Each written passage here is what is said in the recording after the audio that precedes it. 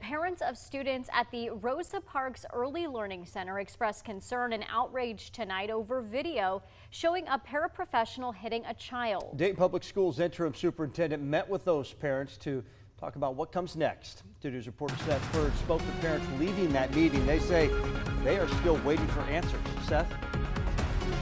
Meeting were not allowed inside tonight's meeting at Rosa Parks Learning Center, but parents who attended tell me they are frustrated with how the school district handled the situation.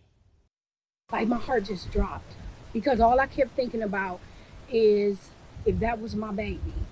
Parents of students at Rosa Parks Learning Center are demanding answers since a video showed 3-year-old Braylon Lindsay being knocked down by a paraprofessional, then carried back to class upside down by his ankles.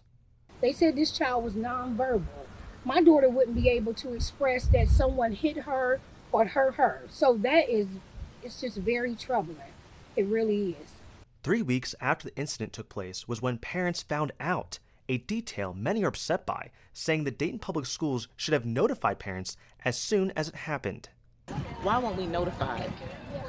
Why did we hear about this through the news? Why?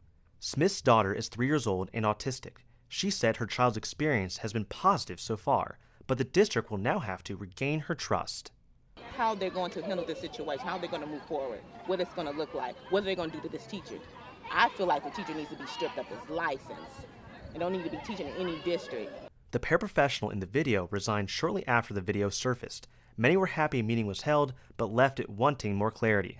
Going back to they can't answer this question, they can't answer that question. It's hard to trust anybody when they don't answer your questions directly, and they don't.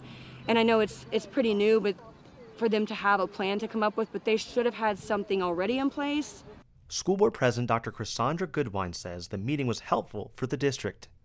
I think we have a pretty robust system right now, but there's always ways to improve it. So that piece right there was a lot of feedback that was provided today, and I think our district is really going to take that under consideration and really figure out what we can do to make sure parents are aware of things that they need to be aware of timely.